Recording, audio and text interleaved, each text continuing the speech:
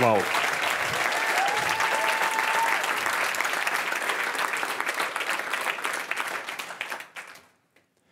You all know what this is, right? Who can tell me? No pressure. Yes, it's just a regular ballpoint pen. I bought it for less than €1. Americans tend to call it by the brand name Bic. The Britons call it a biro. Laszlo Biro, a Hungarian journalist, usually gets the credit for its invention. But the truth is, he was building on the work of someone else, a man called John Loud. Laszlo Biro wasn't working in isolation either. He got a lot of help from his brother, a chemist. And the two brothers only began to enjoy commercial success outside of Europe thanks to a friend in Buenos Aires. Then, in the 1950s, the Biro was licensed in the US thanks to Marcel Bich, that is Bic. Biros like this one remind us of the vital importance of collective effort, even when it comes to basic everyday items.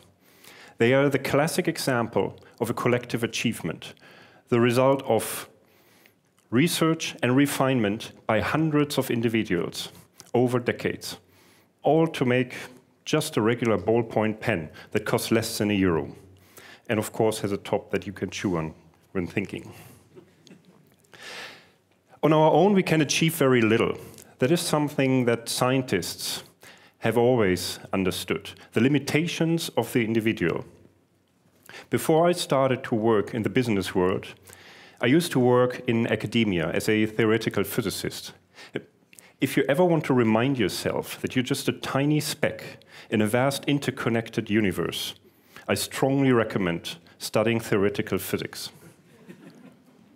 But I won't talk about that. The limitations of the individual.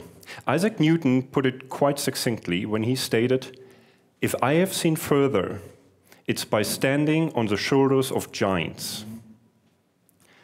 On our own, we are dwarfs, but if we climb onto the shoulders of giants, we can sometimes just about see over the horizon. The problem is, our challenges are growing bigger and bigger. After my PhD, I used to work at the Los Alamos National Laboratory, that's the US institution created during the Second World War to design nuclear weapons. My own work was rather more modest, but nevertheless still exciting. I was studying urban transportation networks. The kind of question we were dealing with back then was how the design of road network impacts where people live and work. We used the lab's vast computational resources to model scenarios pretty much like in the computer game SimCity, but for real cities and with real data. That was quite a step back then. But today, the challenge is much more complex. Back then, it was modeling how cars and individuals move through road networks. Today, it is sustainable mobility, a multifaceted challenge requiring an integrated view across different areas, such as transportation infrastructure, environmental research, and social science.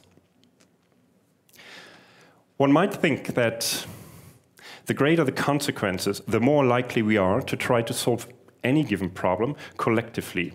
But we see over and over again that this is not the case. So before we can ask how we can manage and master our challenges of today and tomorrow, we first need to understand why we're failing to act collectively to try to find answers to those challenges. There are certainly many reasons for that. One of the chief ones, I believe, is that we are standing in our own way. Human psychology can be a tremendous barrier to progress. Back in 2007, I got my first role of real responsibility in a larger organization, working for a travel company in their office near Amsterdam. Finally, I had a real shot at putting my ideas into practice. Part of my job was to develop a new way to price hotel rooms and airfares.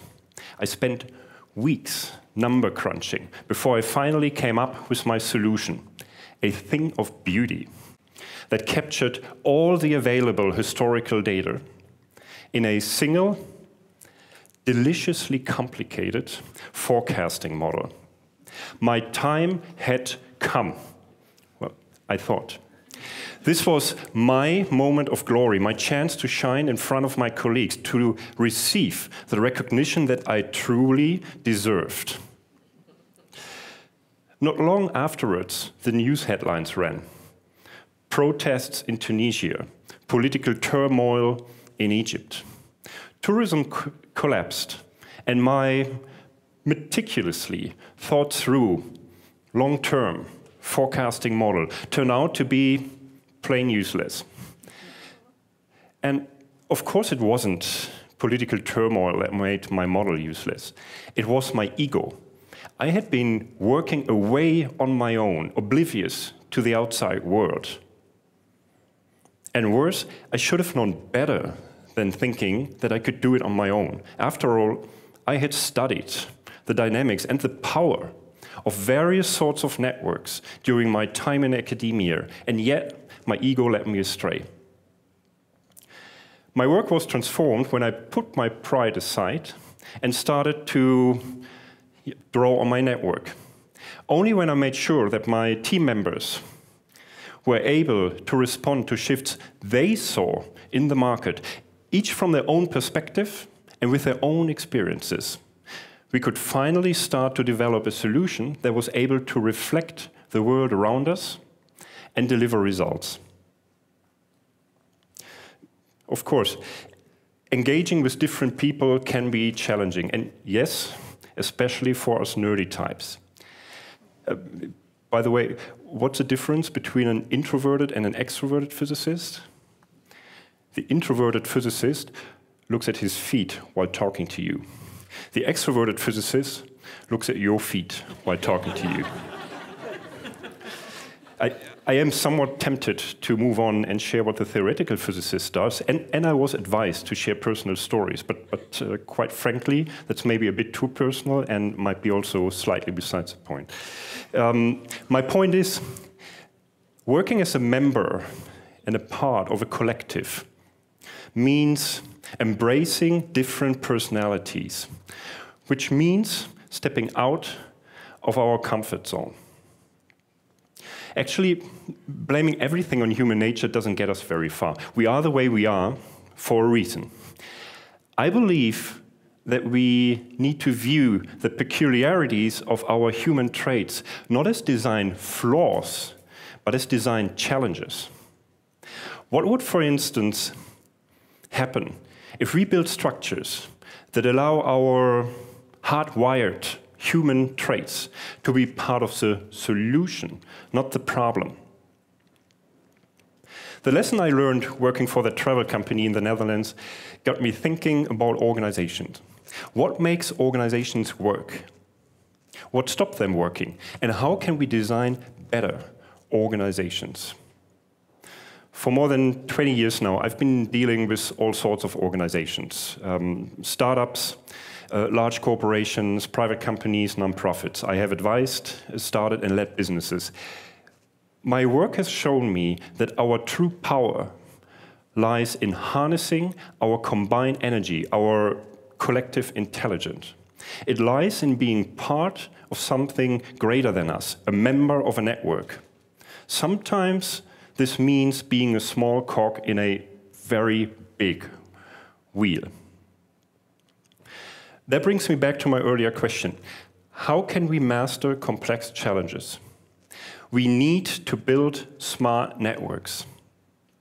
Building smart networks is the only way to tap into our collective potential. Bees know this when they swarm. Ants know this when they build their living bridges. Even Hollywood actors know this when they win an Oscar and then thank their co-stars, production team, parents, spouses, and of course a pet dog. Traditionally, we structure and operate our organizations in terms of vertical hierarchies, like a pyramid, with one person at the top and more people as you move down the pyramid. Building smart networks means replacing that pyramid structure with strong horizontal relationships that connect individuals across disciplines, from this to this. Take the mobility challenge, for example. Today, different experts in this field, town planners, representatives, transportation companies, policymakers, and so on, they are pretty much focused on their own specific goals. Building horizontal relationships means creating a carefully designed structure in which different experts can work together to find a solution to a common goal. I've come across many successful organizations that, although they have a fairly traditional organizational chart, in practice operate horizontally in cross-disciplinary teams. Compared to vertical teams, the lines of communication and the distances between individuals are much shorter. They speak the same language, they use the same toolkit, and yet they add so many different perspectives and experiences to the mix. That is what makes them much more effective.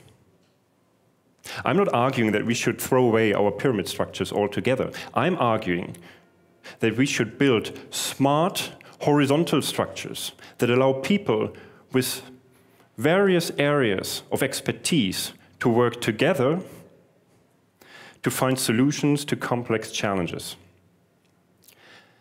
I was talking recently to the CEO of a major online travel company, a leading player in the market. He told me, listen, I don't actually know much about the travel industry. What I do know about is how to facilitate organizations. And that is my key task.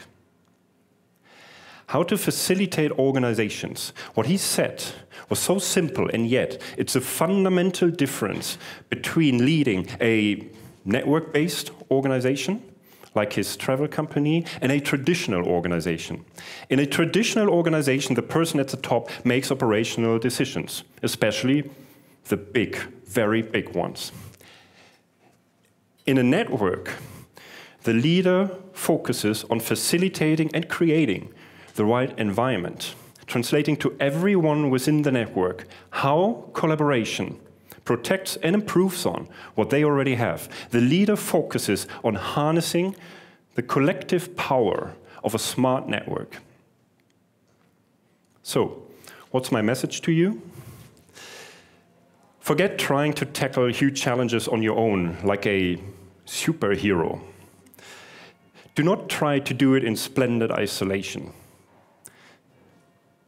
Join a movement, build a smart network, find your tribe. The good news is that we already have the necessary understanding and the necessary tools to start to solve and work on our challenges. The understanding comes from science and research. The tools come from technological advance. What we must do is to embrace our collective intelligence, our hive brain. We must keep asking ourselves, what is my network? And how can I make it smarter? Our networks are way smarter than any of us individuals. Remember that the next time you're chewing on your biro. On our own, we can achieve very little, but together we can sometimes just about see over the horizon. Thank you. Thank you.